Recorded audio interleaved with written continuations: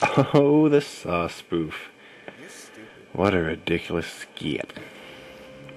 Obviously, a parody from the Saw movies. The only real issue I have with the Saw spoof is that this first scene here is extremely dark and goes on for way too long. About 3 minutes and 50 seconds and of just him yelling and screaming. It's a bit too ridiculous. Some people complained that it was like so dark they couldn't see a single thing, but I say they just have crap monitors, because I can see it relatively clearly on mine, but whatevers, old stuff, whatevs. That's my voice there as Jigsaw, or as we call them in the skit, Seesaw. On the floor there, briefly, back at the start and briefly right there, you can see Mitch, if you look really carefully. Again, it's really dark, so a lot of people didn't see him there. But Mitch is there, as Dead Man 1. And now, Matt tries to escape. Oh, that shot there with the hole, that's a sweet one. I like that. Anyways, Matt trying to escape from his chain, which is actually my neck chain that I wear now. Smashing it with random shoes. I remember as he was trying to get loose, it actually came off this nail that we had it on. There wasn't really too many bloopers for this one, but I guess that was one. Kind of funny at the time. Slightly chilled water.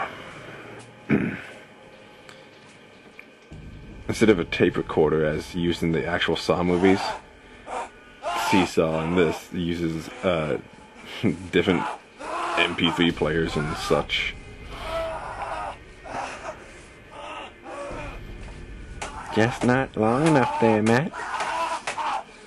He's actually hitting right beside the nail, as to not break my chain.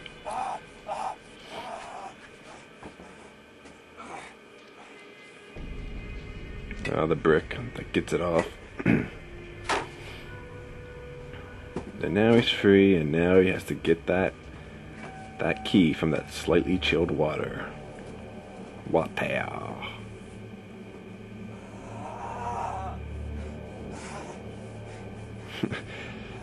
Matt.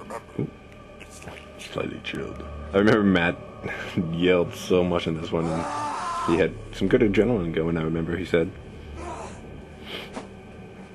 "Good shit." This is we filmed this at Andrew Rayberg's house. Well, his father's house, I guess.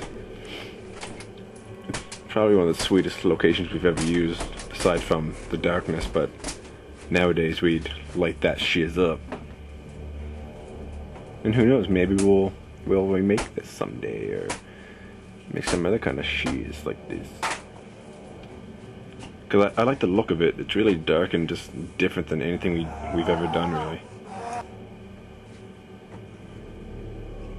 I think if we actually tried to make a scary skit, though, it would just come off silly and people would laugh at it. Oh, maybe not. Who knows? Maybe we're good enough nowadays. Make something actually scary. Who knows? Who knows? But I think we just better stick to our comedy. Comedy. She is. I'd like to do something like this again. Have this scary but corny sillies. Oh, that's me. That's me right there. This man's name is Justin. That door back there also opened without the key. Just a stupid little thing. After going through all that hard work of breaking off the chain and getting through that slightly chilled water, then it just opens. For no reason. I always laugh at that throwaway of the shiz finger trap. I gotta get out of here! I gotta get out! Oh, I'm dead. Killed by a mattress.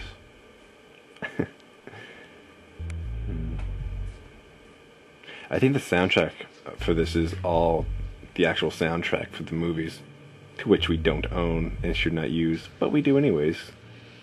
So, take that, world of film. Those lights are also flashing from, I think it's Andrew Rayberg and myself flicking the light switches on and off. Once. Twice. That's cheating. Game over. Use it twice, and that's cheating. This part here is where I think this is where I actually realized how good of an actor Matt's become. It's just, I don't know, really intense and sweet and improvised. This part right here, the crying, I don't know, he did really good, I think. Very good. Good job, Matt. Good job. And here comes the classic Saw theme that I am, or was, obsessed with. It's just so epic. Also, FYI, was for some reason used as the trailer music for the movie Valkyrie? Weird. And there's Rayberg. I think this is his first appearance in a guy skit ever. He hasn't had many, which kind of sucks. He was in this, the original The World Beyond film that's not yet released. And what else was he in? Captain Fun. They play some CSI. For some reason. There's Mitch again as Deadman 1. That you never really got to see at the start, and don't even get to see his face there. He's still completely black except for his hands. Hello, Deadman 1. Wanna play a game? You can be Jim Brass. I don't actually know anything about CSI. I don't know any of these characters or anything, but Rayberg did. And so, we went with it.